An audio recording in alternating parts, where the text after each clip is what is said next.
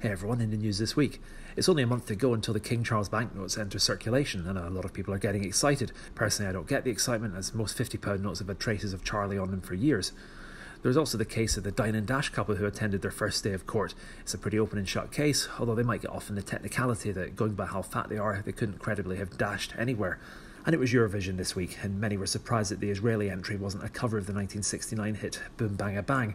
I saw someone online saying that they'd rather have had a Palestinian entry in the competition this year, so I pointed out that it wasn't a great idea, given Hamas's recent track record when it came to music festivals. Talk about Israel-Palestine, though, the focus of that conflict there recently moved to US university campuses, where the last week or two have seen a number of angry student protests in the news. One of the more high-profile examples was at Columbia, where students decided to occupy part of the campus, vandalising it and demanding an immediate end to the war, which is quite strange given that the university hasn't fired a single shot in the conflict, nor is it involved with US arms exports. You may as well protest the war by refusing to, eat toast unless it's cut into triangles. It is, of course, worth noting that, as usual, this is another story that's blown somewhat out of proportion by the media.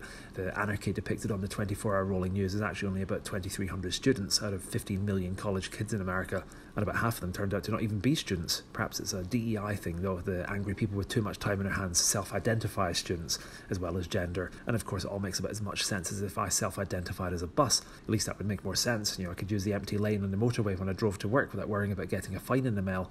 On the other hand, these protests are quite humorous in places. There's compilations of graffiti where they've misspelled the word Palestine and are dressed up in costumes demanding colleges provide, quote, humanitarian aid because they're all a little bit hungry. There was even an alleged hunger strike in New York where 3 students hadn't eaten anything for 6 hours, and were thus already demanding medical oversight, trauma counselling and threatening to sue the university. I could make a comparison to the Indian or Irish hunger strikes and the genuine struggle those people went through, although it's a bit depressing and I'm getting on a bit here, so let's end with a joke. What's the difference between Alice in Wonderland and Bobby Sands? The answer is that Alice got out of the maze. Anyway, see you next week. If you like these, click subscribe. Bye.